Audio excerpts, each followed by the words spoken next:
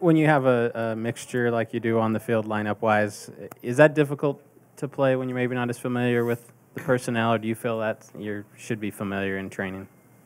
I would say it's a little bit more difficult. However, we're all professionals. We should be expected to perform no matter who we put out there. I think we didn't quite click as quickly as we wanted to. I think you could see that out there. Unfortunately, we're not advancing. So ultimately, that's on us as players. Were you expecting them to play three in the back? No, we were expected.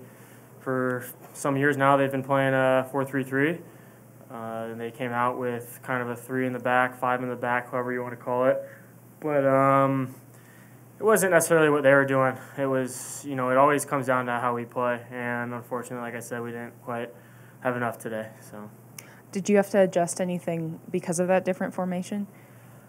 No, I don't think so. I mean, we probably had to shift a little bit quicker as units in the midfield and defensively because they had a few extra numbers in the middle of the park.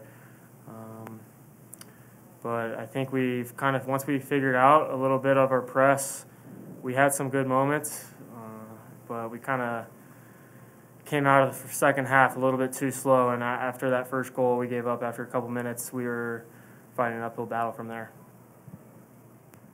It seemed like on both goals, someone made a penetrating run through the middle. One was the center back, and the second one was Russell. Was that just maybe not communication on who was going to close the runner down in those situations?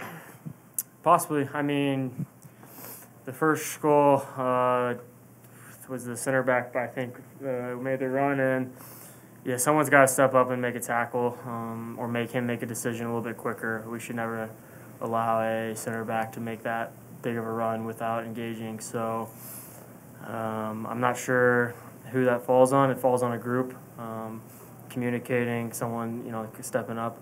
But yeah, we gotta stop that from happening because we definitely shouldn't let the center back take that much space in our defensive half.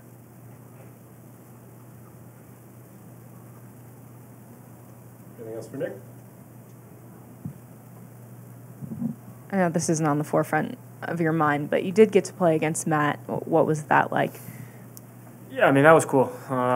It's always, that was my first time playing against him, so it was a unique experience. It was, before the match, it was nice to see him, gave him a hug before the game, but to be honest with you, in the 90 minutes, I don't think I was within 5 feet of him, so I didn't really even know, it wasn't going through my mind that I was playing against him.